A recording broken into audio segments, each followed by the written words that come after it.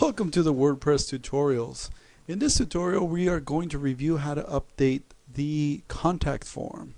If you go to your website, you'll see that you have a questionnaire, simple questionnaire, personal information, some quick questions, agree to terms and conditions, and your reCAPTCHA form. Okay. So in this case we will, like usual, log into WordPress at your URL /wp-admin. Then we're going to go to contact and we will look for the contact form.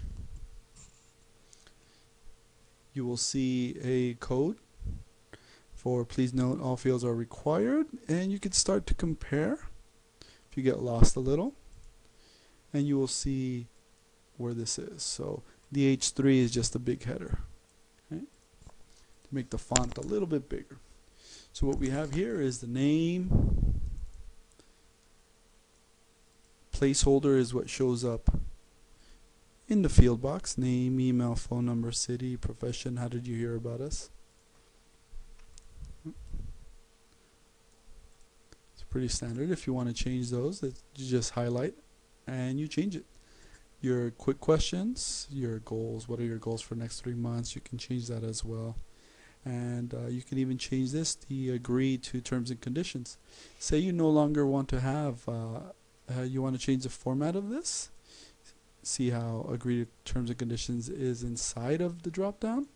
Well, we can simply change the structure, highlight, cut, paste, colon, remove these two quotes. Good. And we'll also notice we have an error here, submit pre-camp evaluation. That's not the pre-camp evaluation. So we're going to take that off. And we hit save. We refresh the website. And you'll see how the agree to terms and conditions is now outside. And the button now says submit. Additionally, you can generate additional tags, emails, telephone numbers. They're all pretty simple. You want to add an email, a text area, say a new question, and what this does is it generates the information for you. So you create the field, you can make it required or not, and you highlight this, copy, and you can add it over here. Paste. Or you can simply copy,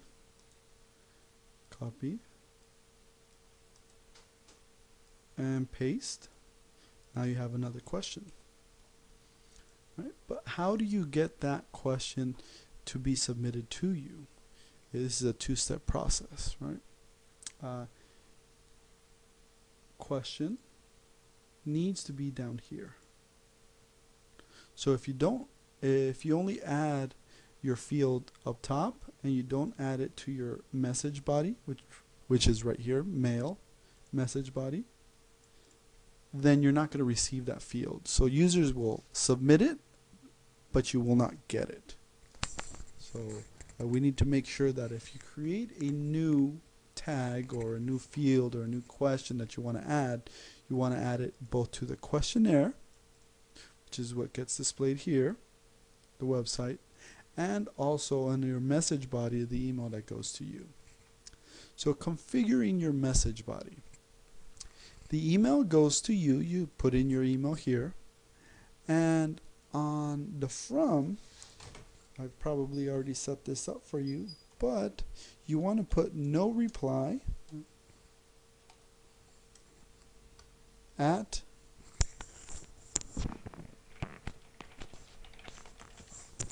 your bootcamp or your website or whatever your URL is. Why no reply? When you use no reply, it helps get past spam.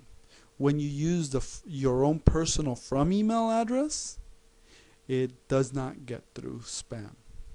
Okay? because it sees that the email is being sent from the website and not from your personal email. So I suggest you use no reply in the from section. Okay.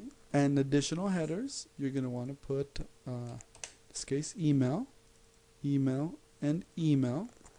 What does this do? When you click reply, it's not going to reply to no reply. It's going to reply to the email address of the person who sent it or submitted the form. Now, getting in contact automatically, an automatic response with your campers or potential customers is very important. So it has mail to, and this one goes to email. This has to match this and this. Okay. And it comes from, and you can put in your adventure boot camp, put in a name, and then these carets will signify that the email is inside. But again, you want to make sure that it comes from no reply at your website.com, because it'll get through spam. Otherwise, you'll have a difficult time getting these emails being sent into a person's inbox. Subject, you want to have a simple and clear subject, because when they read a subject, will determine whether or not they actually open up your email. Okay. Additional headers, this is very important. You have your personal email address, right? Because when a person replies, you don't want them replying to no reply at your website, right? You want them replying directly to you. Now, here is the kicker, the thank you message. You want to customize the thank you message as much as you can, right? You want to put in a welcome message, you want to put in a thank you message. You want to make them feel like you are eager to talk to them. Obviously, this is the initial feeling they get from you is going to your website. This is a secondary, okay, wow, they're really on the ball, and I got so much information from the website, plus I got a great email response. And then obviously you want to call the person within 24 hours to make sure you can close the deal and get them going to camp. So all three are a very important combination, and right here in your message body is where you can really detail out and add as much information as you possibly can and really get them excited about going. I also suggest, if you have a PDF or something that you want them to read that it's going to be added value, you can add the link to the PDF or the item here. And if you have a document like a PDF that you want to upload, you can always upload it via the media gallery and add new. Once you add it, it's going to give you the URL. Okay, so you just put down here, write text download or PDF inside tips, and then add the link to it right underneath. You don't want to make it too complicated, make it simple, give them information that they want to see. Okay?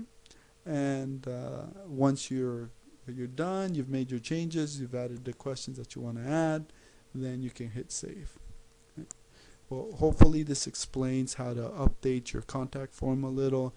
And if you have any other questions, please feel free to email me, robertoeruiz@gmail.com. Thank you.